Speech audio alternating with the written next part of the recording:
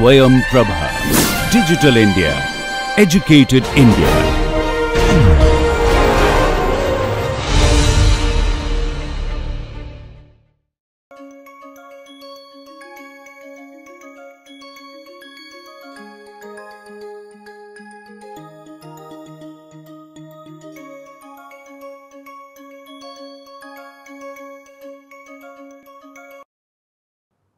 Hello students, in the last few lectures we discussed about the progression of proteomics field, various milestones which were made in the field of proteomics. We also tried to discuss where interactomics fits within the broad discipline of proteomics, and then we have started discussing about the field of protein microarrays.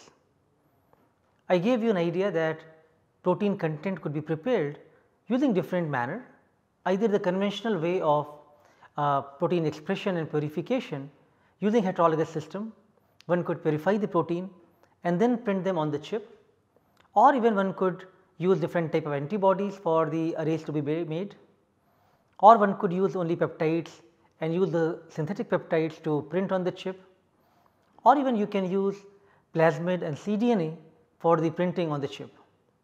If you want to use nucleic acid contents for printing, you have to use cell free expression based system.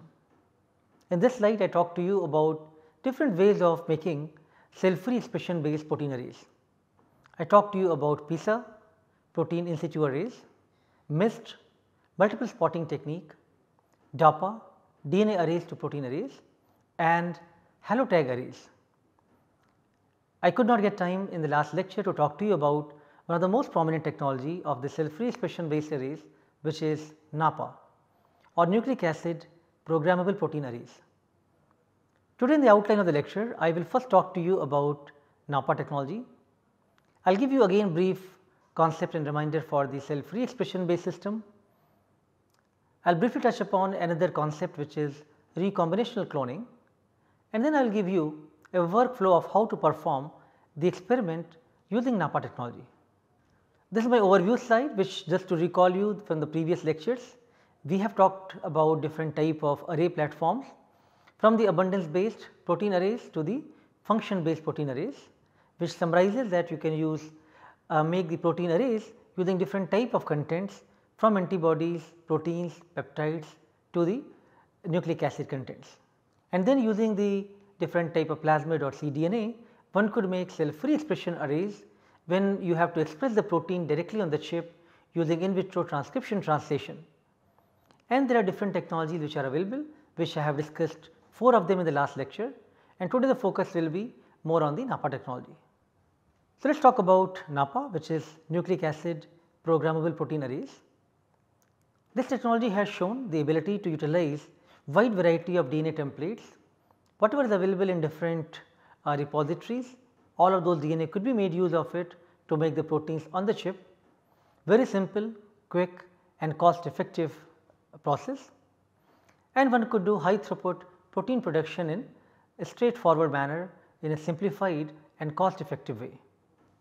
Let us look at how nucleic acid programmable protein arrays work in this slide.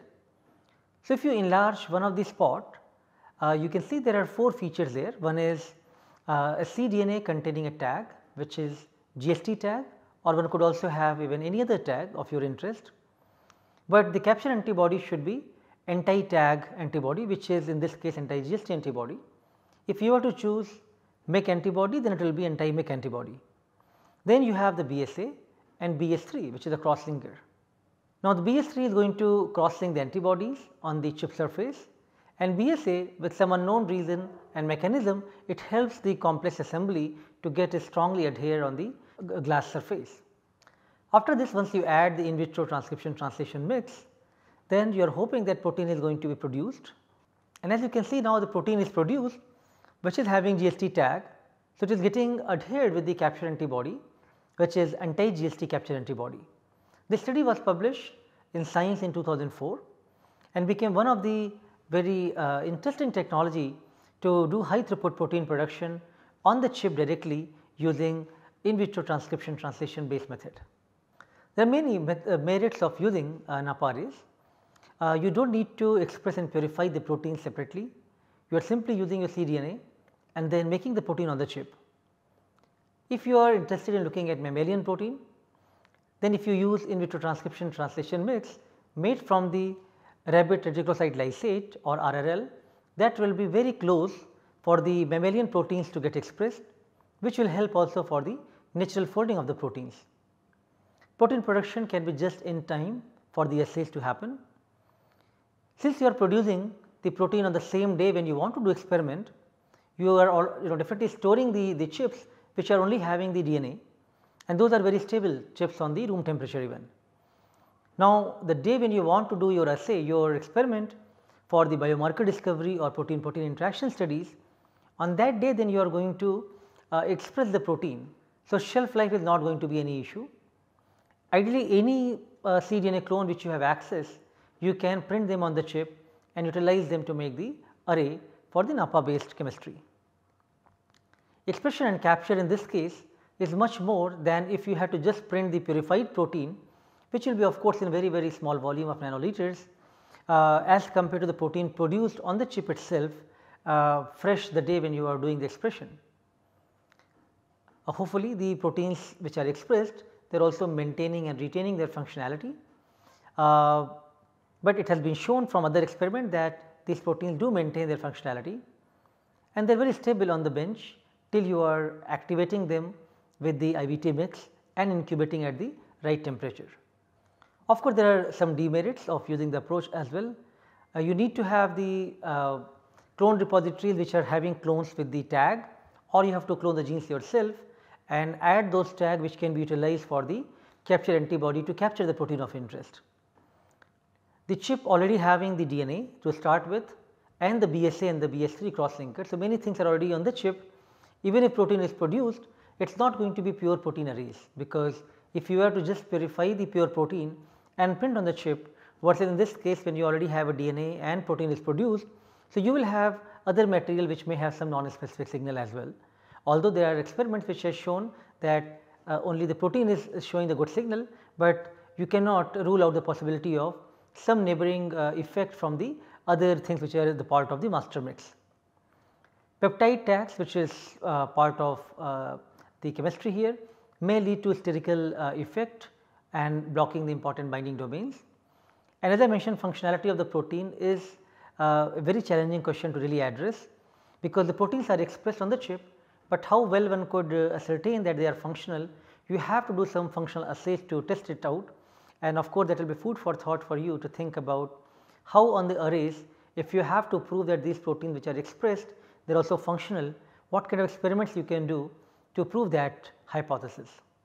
So, let me move on and mention to you that NAPPA arrays have been used for many applications, and subsequently Dr. Josh Lebel is going to talk to you and he is going to give you some very interesting applications of using NAPPA arrays. But one application which is very unique in nature is to look at protein-protein interaction study using co-expression. Think about you want to study the protein-protein interaction. On the chip you have 10,000 spots printed. By adding the IVT mix and using NAPPA chemistry, you are able to now make 10,000 proteins on the same chip. And now you want to take one of the protein which is the protein of your interest, for which you want to identify the protein interactors. Now, this protein when you probe on the chip surface, this is going to bind to the right interactors, and then you are going to detect the interaction using different type of antibody tagged with the either Psi3 or Psi5 or any other fluorophores. So, now this is the conventional experiment, right. So, still while the entire array which is having 10,000 genes of interest, they are making the protein of interest, and you are only probing one of the protein of interest, but that protein is actually purified protein. Can we now think about even the protein of interest for which you are looking for the interactors also in the DNA form? This was a very elegant experiment which was done to show the co-expression. If you take the DNA of the protein, let us say FOS protein, and you are measuring the interaction with the Jun and other proteins on the chip. So, FOS DNA is added along with the all other printed chip, and then you add the IVT mix. So, IVT mix contains your the query protein of interest as well in the DNA form, and idea is if the proteins are expressing, then this particular protein, the FOS DNA, should also make the FOS protein, and this should go and bind to the Jun protein which is going to be expressed on the chip itself. I am showing you this slide now in the on this slide and animation here. So, when you are mixing the IVT on the chip to express the protein of interest, at that time you are adding the DNA of the FOS.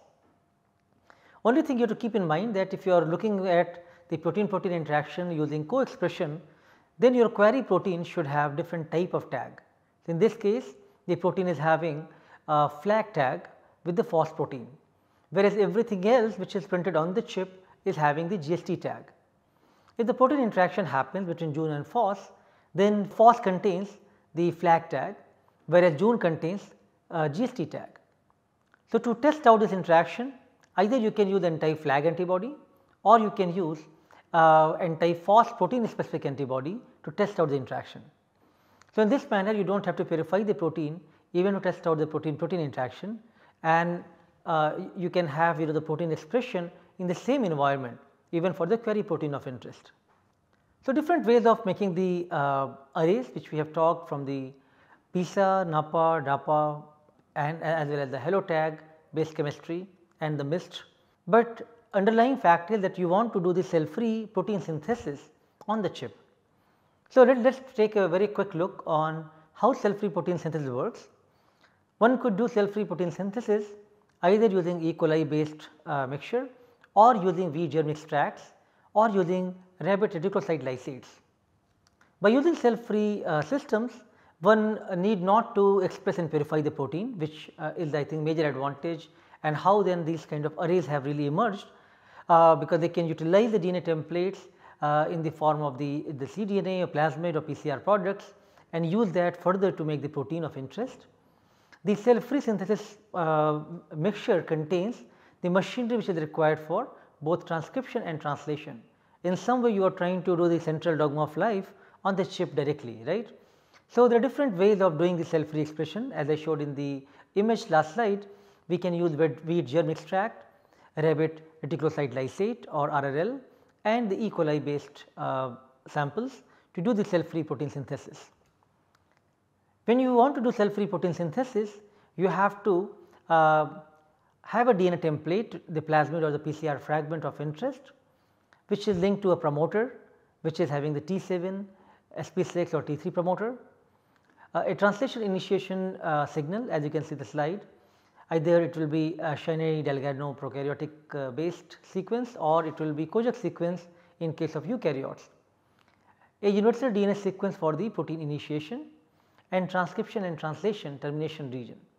So, all these are required for doing the cell free protein synthesis, but there are many commercial vendors now who make the cell free protein synthesis kits, from which one could do very efficiently the cell free protein synthesis in the lab, and there have been many biochemists and structural biologists who have been using this for expressing the difficult to purify proteins using the IVT mix, in vitro transcription translation mix.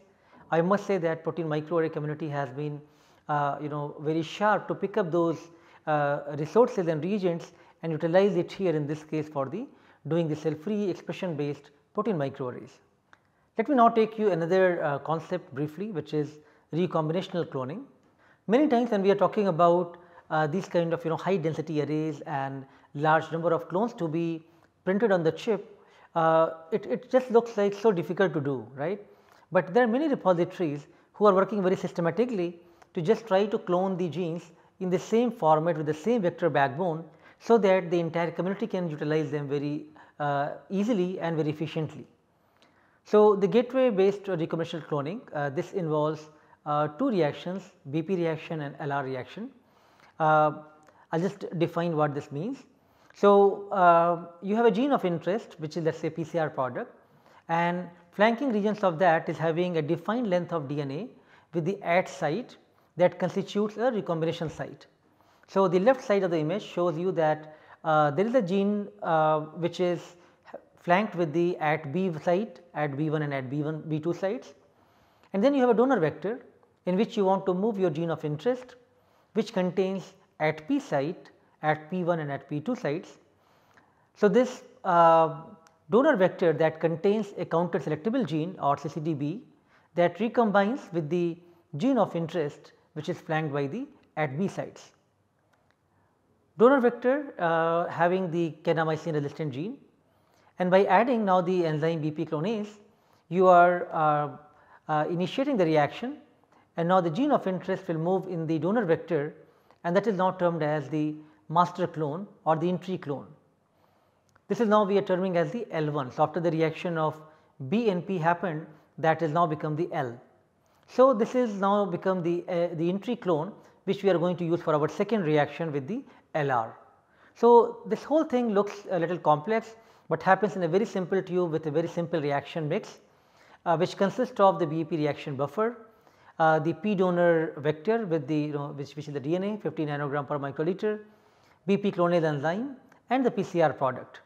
You mix them in the as the recipe shown on the slide, incubate it at 25 degrees for an hour, and then do the transformation on the kanamycin plate. Next day you will have the colonies grown on the kanamycin plate. The reaction is very specific and very efficient. From these colonies now you can make the DNA further, and you can proceed for the LR reaction. So, now let us talk about recombinational cloning second step, which is the LR reaction, which is the recombination between the entry clone and the destination vector. So, here we are bringing the entry or the master clone from our first step, which is having the flanking at site of at L1 and at L2, and then we have destination vector, which is having the R1 and R2 sites. Keep a note that destination vector is having ampicillin resistant gene. Now, in the presence of enzyme LR clonase, when the reaction happens, then your gene is going to move inside the destination vector, and this destination vector could be any vector of your interest. So, now you can screen this on the ampicillin plate, and then you can find the right colony which is having your gene of interest.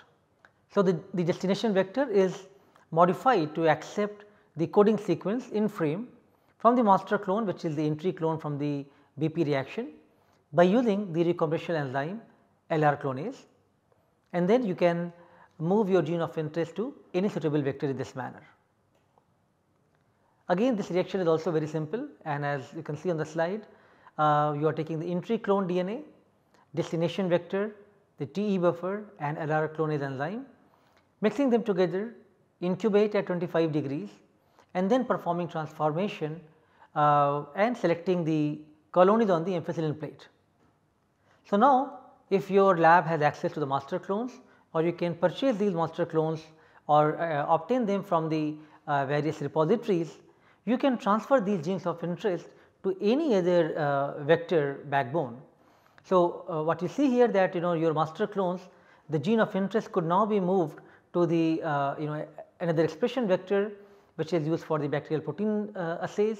You can also move them to the CMV GFP fusion clones for the protein structural studies, or you can move them for the high yield protein synthesis work, mammalian protein expression work, protein interaction studies, or mammalian protein functioning. You can use different type of vector backbones, and you can move your gene of interest to any of them in the single reaction. So, the beauty of this part is your reaction is very efficient, and gene is going to just replace in the cassette. So, even you need not to do the sequencing to verify the proper insertion of the gene of interest. Although it is a good idea to recommend, if you are doing 100 genes in recombinational cloning, at least few you should pick up and do sequencing, but the reaction is usually very specific. So, things should be in frame and in the right sequence. So, I hope you got some idea that how cell free protein synthesis works, how recombinational cloning works, and the brief concept of NAPPA, nucleic acid program protein arrays. So, these arrays make use of the clones which is obtained from recombinational cloning, make use of the reagents which is able to do the cell free protein synthesis, and now one could think about how to do the NAPPA arrays. I will now walk you through with the workflow of how to do these experiments using NAPPA protein microarrays, and same concept will be applicable for any type of protein microarrays or any type of cell free expression arrays. I am just giving you an illustration by using and walking you through with the protocol of NAPPA arrays. So, very first thing is that you want to decide what is the layout of your array, which are all genes you want to print, in which form you want to make all your blocks, and where you want to place your control spots. You have to also identify which are your best control spots, what should be the positive control, what should be negative control, and where they should be placed on the array layout. Then of course, the selection of the surface and the printing chemistry, how these biomolecules are going to adhere and printed on the chip. Then you have to use the ways to do the culturing for your clones to make the DNA, and then resuspend them in the printing buffer. Once you are ready, now you can start doing the high throughput printing for the large number of slides with all the genes of interest. And then the next step involves the quality control checks to make sure that you are going to work on the right type of slides. So, let me take you some of these steps briefly. So, this slide illustrates you the major steps which is involved before you come for the printing arrays.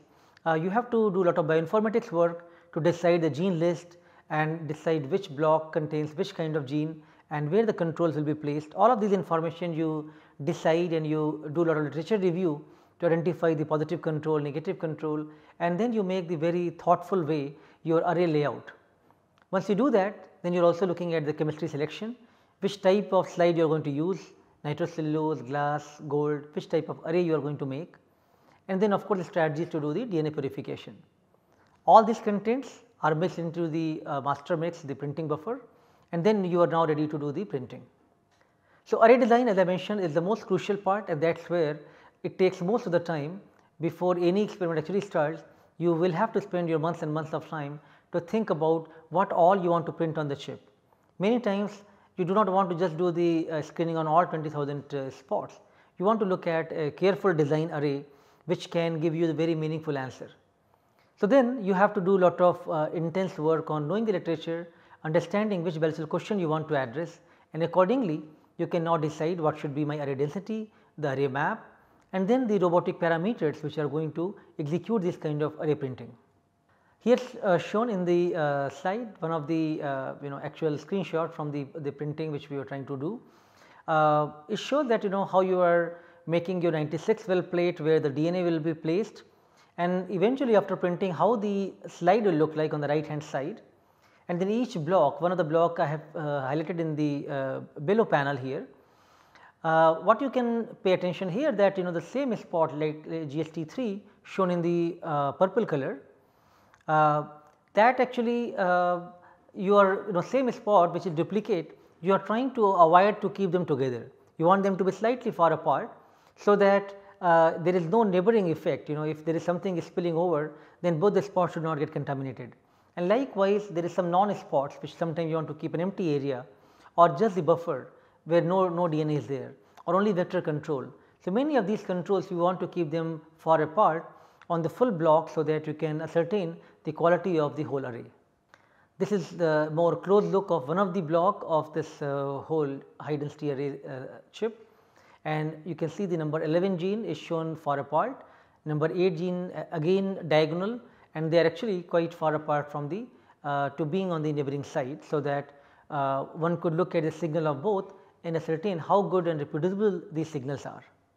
So, many of these the work what we are talking for the high density arrays, they require the cDNA clone repositories, and one such clone repository is shown here, where in the automated manner you can actually obtain the clones outside, and then now these are all barcoded, so that you are not influencing the other genes in the glycerol plates with the freezing thawing, and then you can make your the glycerol stock of genes of interest, and then do the DNA prepping and followed by the DNA printing. So, now next couple of slides I will just walk you through very fast, just keep looking at the images. These are just some illustration about how you are, I am sure you have been able to do already DNA the purification work yourself, but in this case we are just showing you in more high throughput manner how you are doing everything in 96 well plate format or 384 well plate format, because you are talking about 10,000 to 20,000 genes of interest to be printed on the chip. So, you cannot do in the in the tubes. So, the whole setup is essentially meant for doing the high throughput ways of biomolecular sample preparation part. So, in this case your even recombination cloning, when you have done, you are selecting the clones of interest, you are putting those in this plates which is having all the 96 genes you are putting at the same time. Then you are culturing those, and again you are using different type of various type of liquid handlers which can facilitate and make the process very fast. This particular unit for the agarose running unit for looking at the DNA quality is again you are loading many samples together. You are looking at almost 48 samples and 96 samples to be loaded on the same gel. And like now you can see the pattern of these images, like how these PCR look like. You are putting alternate wells so that there is no contamination in the two neighboring wells. So, one is up, one is low, and all the loading is being done more automated manner. Now, even the plating of the once you are doing BP reaction, LR reaction and want to do the further transformation, those plating could also be done by the robot. Transformation and plating again shown here. These colonies are now made on the this particular plate. You can also monitor these things with the robot, which can look at the bacterial colonies, pick up a single bacterial colony and being also video recorded, so that you can see is that a single colony or not. Again the setup for showing the automated DNA preparation. And now this particular liquid handler, which is very advanced, used for the purification of DNA expression constructs. Now finally comes the important aspect, which is looking at the surface chemistry, which substrate you are going to use for printing your the material of interest. In this case you are looking at the NAPPA chemistry. So you can choose from variety of options, glass, gold, nitrocellulose or hydrogels. Of course, glass is the most commonly used because it is very cheap on one hand. Also most of the commonly used instruments, they are meant to use this kind of substrates. So glass slide is very popularly used. Nevertheless, for a specific application, people also use gold, nitrocellulose and hydrogel. In this slide you can look at the different pros and cons of using different substrates. Of course, when it comes to cost, gold will be very high, but if you are looking at low reactivity and also the compatibility of your further measurement using mass spectrometer, if you want to look at the protein interactions and then want to strip off the interactor and run on the mass spec, then gold will be much better way of doing your protein interactions and then further analyze them on the mass spec. Absorption to surface, both in case of glass and gold it is low and moderate in case of nitrocellulose and hydrogels. The kinase based assays have been performed on both glass and gold, not on the nitrocellulose and also on the hydrogel membrane. So you can look at different pros and cons and then decide which is the right substrate and surface chemistry which you are going to use for printing your biomolecules of interest. Many times you are going to derivatize these using amino groups, thiol ester based chemistry. So for the NAPPA printing, first you are going to functionalize your glass slide with aminosilane, which is you can take the aminosilane in the acetone, take your slides in the metal rack and simply dip them in the aminosilane solution, and after that then you can again rinse it in acetone, then you can dry them or centrifuge them, and now slides are ready to be printed. Here in the slide shown is the setup. You can simply use your routine lab setup for doing this aminosilane coating, and now dry the glass slides after the washing steps. And then now you are ready, you got the DNA made, you have the layout prepared already, you have the slides which are functionalized now, and then you can start doing the printing. So you can set up the robotic parameter, that how many pins you want for the printing, what is the depth you want it to go, and you want to see like how much time you want for printing, the washing time, and all of these parameters has to be defined, including the humidity and the temperature what you want to maintain during the printing hours. Then once you have done these optimization, so as I mentioned that you have to look for many parameters, for example environmental conditions for the printing, which is humidity, temperature, the vacuum deck, how many pins you want to use for printing, the deck setup, how many slides you can have on that deck or how many plates you can keep for doing the printing. Array mapping is very crucial, which is how many density you want, how many spots you want to print, which is spot on which location, and then different parameters for the printing. Finally comes if you have printed these arrays, then you want to do the protein expression.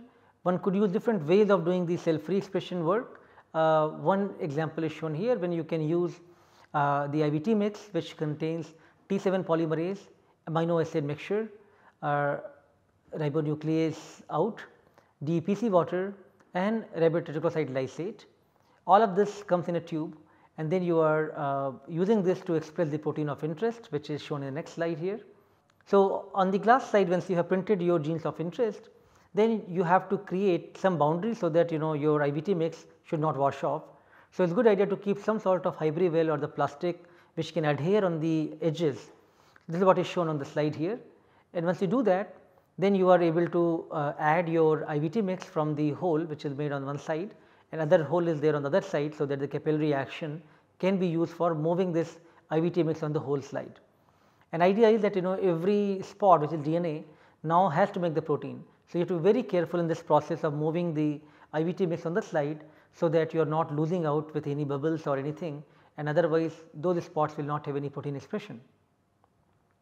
So, once you are ready with this part, then you can do incubation at 30 degrees for 1.5 hours, and then you can also lower the temperature for the capture strip at 15 degrees for 30 minutes, and then now you are ready to starting from the DNA on that day, and now you got the proteins made on the same chip. So, let us also talk about what are the qualities of a good array, because once you are in the process of doing the whole work of protein microarrays, you want to make sure that the spot size, shape, morphology, how consistent they are, and until unless your controls, your replicates, these things are not in place, you cannot use the arrays for the actual experiments. So, I have shown here a couple of examples. On the left side, some example of batch slides, then slides with some halo effect. In the middle, you see a slide with the donut effect, the third slide from the left, and the last one is more the consistent slide with the proper spot morphology, and you want to use these kind of spots for the printing, while the rest 3 printing will be actually not used. You also want to see how good your duplicate spots look like, how reproducible they are, and this is shown in this slide, which looks pretty good. So, array printing which we have talked, this just shows you a setup of doing array printing, and then you are looking at the quality control checks, especially the DNA staining, because you are printing DNA. So, you want to first make sure that DNA is printed properly, and you are looking at the batch to batch how good the printing has come. If there are spots which are missing, so it means printing batch 1 and printing batch 2 are not very good. What I meant with the batch, for example, you are making the DNA and the master mix, keeping it 384 well plate and keeping on the deck for printing. Now, from the same material you can first print, let us say 90 slides or 100 slides in one batch, and then on the deck then you will remove these slides. Now, you keep the next set of the fresh slides, and with the same DNA now the printer will go and start printing on all these 100 slides. Now, you got 200 slides. Now, from the same DNA you are going one more round, and let us say you are doing the third round of printing, that is the third batch. So, then you are going to eventually compare how good my batch 1 was with batch 2 and batch 3, how reproducible and consistent they are, because then only you can use these 300 slides for the same big experiment which is required for biomarker discovery based work. Now, the quality control check for the protein expression, once you have expressed your protein of interest, you would like to see first the anti-GST, that all these spots which are having the GST tag, whether they are showing the spot intensity, and also to check the specific protein expression. In this case we had used anti-p53 antibody, which shows that p53 antibody is binding to the right feature of p53 protein, and that shows the that in the entire array, while every protein is expressed, you are able to pick up the right protein which is p53 using this antibody of interest.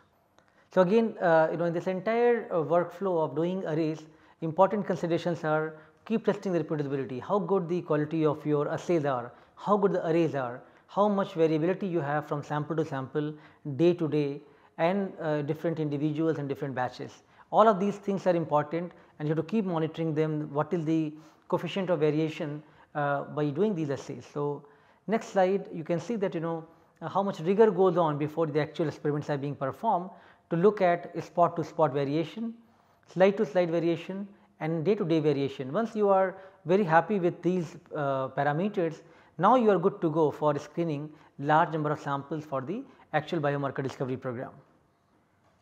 So, I hope you got the glimpse of how to do the NAPPA based cell free expression protein microarrays. In general, any microarray platform will utilize these kind of workflows, and applications are unlimited, infinite. You can think about any biochemistry just at the miniaturized scale.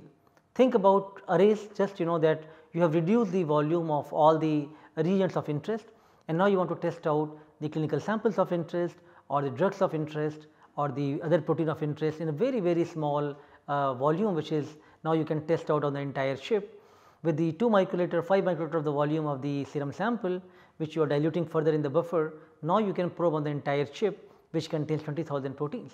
So, with very small volume, with very precious samples, now you can do these assays, which was otherwise not possible. Also good idea for you to keep thinking and comparing different technologies. For example, you must have heard about mass spectrometry is making lot of revolution in the whole field of proteomics, and whether microarray is going to be comparable to that. Each technology is unique in its own nature, but in this context, if we are talking about patient sample and especially serum sample, think about for doing mass spectrometry, you have to first process your serum sample and remove all the abundant proteins using either some of the anti-albumin or anti-IgG columns. Once you remove those, then only your serum sample contains the less abundant protein, which could be further processed and digested to make the peptides, which could be analyzed in the mass spectrometer. In this case, on the arrays, you are simply taking the serum, diluting it in the buffer and putting on the chip, directly screening. So, the dynamic range for the different order of magnitude of the protein is much larger here for measurement as compared to the mass spectrometry, which will be only 4 to 5 order of magnitudes. So, in many ways microarray is much more robust to provide you some unique applications, which is, if you compare with the mass spectrometry, it may not be possible. And many proteins which are actually bound with the abundant protein, which are the carrier with the albumin and IgGs, those will also be removed when you are doing the abundant protein removal, which will not be case in this case here. If you are doing biomarker discovery program, that is where a lot of the array based approaches are still very powerful, and they have shown a lot of promises. If you are thinking about doing protein interaction studies, you can do different ways. Many ways are there, immunoprecipitation followed by mass spec or protein arrays. But think about that if you got an unknown protein of interest for which you do not have an antibody, all you have is some protein of interest purified. So, this unknown protein, if you now probe on the chip, this is going to bind to some other proteins on the chip if there is interaction happen, and based on this information you can get the clues that these proteins are going to be potentially involved in the same network. So, they will have probably the similar role, similar function, and this is what is known as functional proteomics. You can determine the function of the protein by utilizing these kind of high throughput approaches. So, again microarrays can be powerful way of getting understanding for the unknown function of the proteins. I hope you are convinced that protein microarrays are very rapid, efficient, high throughput platform to provide various type of applications. Both cell free and cell based arrays have been used. Cell free arrays have overcome some limitations which was otherwise not possible by using cell based arrays.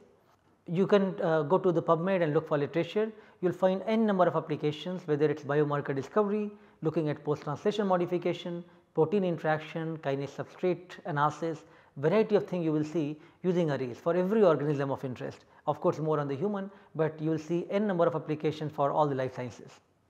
So, in the past decade, the biological research has witnessed a paradigm shift from the focused reductionist approach to a greater dependence on the data provided by the large industrial size proteins. These high throughput projects can capture data at a scale of entire organism and provide insight into the biological system as well as organization of physiological networks. I hope in today's lecture I was able to explain you how best you can do the protein microarrays.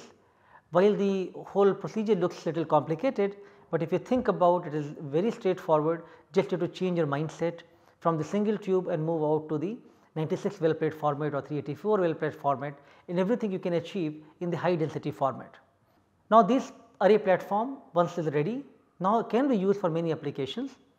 In the next lectures, Dr. Josh Tabel is going to talk to you about NAPPA technology as well as the next generation high density NAPPA technique, which is now able to do much higher reproducible way of printing arrays and much more high density of the NAPPA arrays for variety of applications, both for human and other pathogens. So, I hope these lectures are going to be very exciting for you, and they will add the perspective to some of the lectures which I have been delivering to give you an idea that how these arrays could be utilized for the real clinical problems and real biological problems and applications of interest. Thank you.